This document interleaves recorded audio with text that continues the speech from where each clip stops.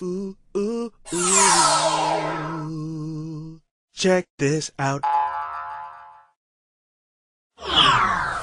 We're back, and you're back, and we're here at the mailbag. We're dealing with the mail that comes here to the Deen Show.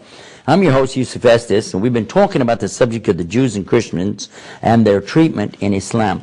And what we find is in the Qur'an some words that are being misunderstood because of translations. Highly recommend to all of you to learn the Arabic language. If you learn the Arabic language, then people can't trick you anymore, and you'll know what it really says, okay?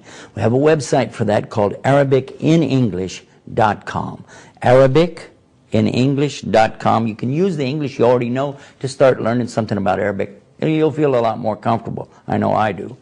Now let's come to the next subject. Somebody comes to us and they say, why does your book, meaning the Quran, why does your book say to kill all the Jews and Christians? Well, first of all, it doesn't say that. But still we reply back by saying, thank you for asking me about my religion.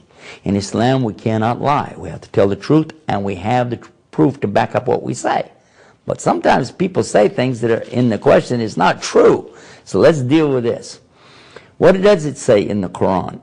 Actually, we'll begin with the first instance of this in the Quran in chapter 2, called Surah Baqarah, the cow, verse 190, telling us about fighting. And it says, you fight them where they fight you. But if they stop, you stop. Because otherwise you become the transgressor. Verily, Allah does not love the transgressors. Next verse, and kill them wherever you find them, and turn them out from where they turned you out. But again, it's reminding you, you have to stop if they stop. Now, let's deal with a couple of words here. Actually, in Arabic, it really doesn't say fight, and it really doesn't say kill. You know, it does and it doesn't. Let me explain why.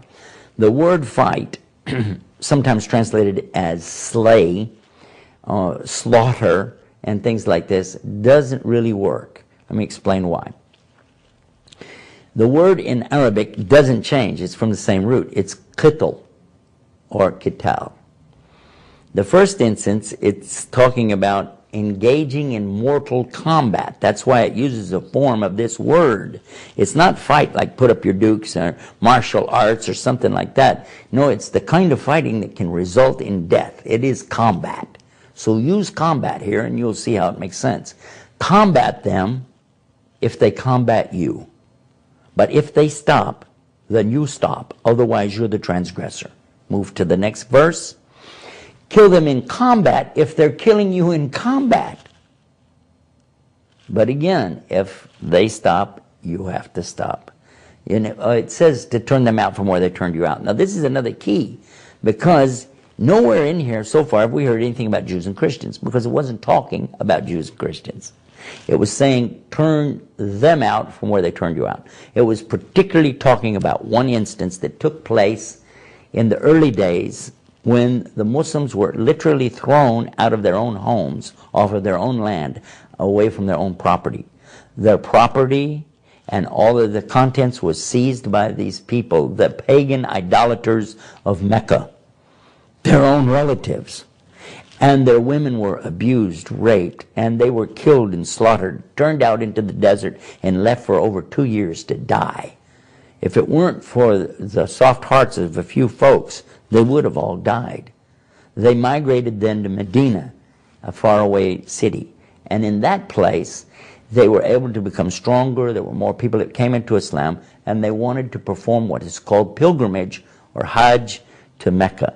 They went, but they were turned away and said, you can't come and do your religious rituals here. Even though everybody else in the whole world could come there, all kinds of religions could come and do it, but they wouldn't let these Muslims from Medina do that.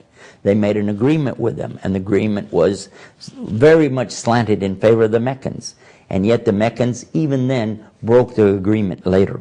So the Muslims wanted to go, and they wanted to perform their holy pilgrimage or Hajj to Mecca.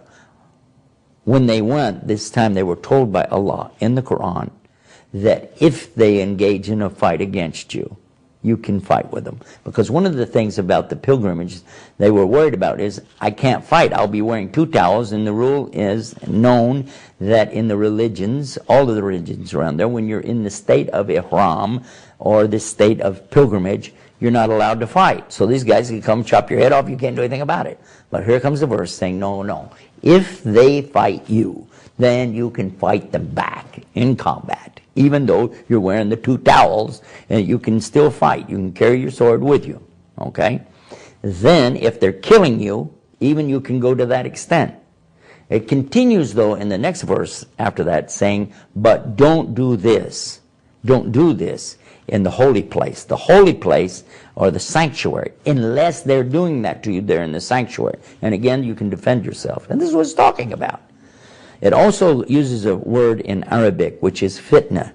It says this qitl, this kind of combat and killing, is still not as bad as the fitna that's going to be caused if you don't do it. Because when people are killing you, this is a fitna.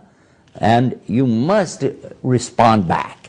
So anytime there's acts of aggression or terrorism against you and the Muslims in general, then you've been ordered now to go and fight back and stop it as much as you can, and then if they stop, you have to stop.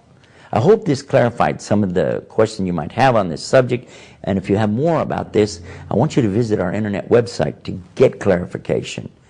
Go to the IslamNewsroom.com and type in this word, harsh, in the box, and they'll give you the harsh questions. You get a list of them, or in this case, what you want to type in is combat to get this particular story. Until next time, this is Yusuf Estes saying peace.